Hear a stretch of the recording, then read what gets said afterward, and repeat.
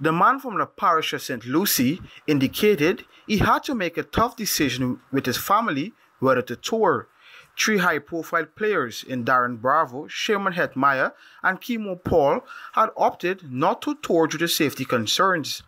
According to the World Health Organization, as of June 7th, the United Kingdom has 284,872 confirmed cases of the novel coronavirus, the second most in Europe. It was a decision that I had to sleep on it and discuss it obviously with my family, my wife, my mom. Discuss it in terms of, the dangers, trying to find out as much information, how secure is the environment. All of these things came in for me to make my decision. West Indies Test squad and their management and staff are expected to depart the Caribbean on Monday, June 8th for England, 1 month ahead of the first of 3 tests for the Wisden Trophy on July 8th. For the entire duration of their tour, the group will have to remain in biosecure hotels and training facilities.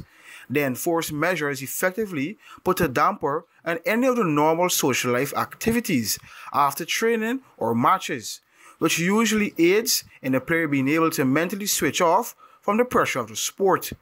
Mentally, it's probably going to be a little tougher because, normally you could have go out for dinner, you could have go and watch movies, different stuff.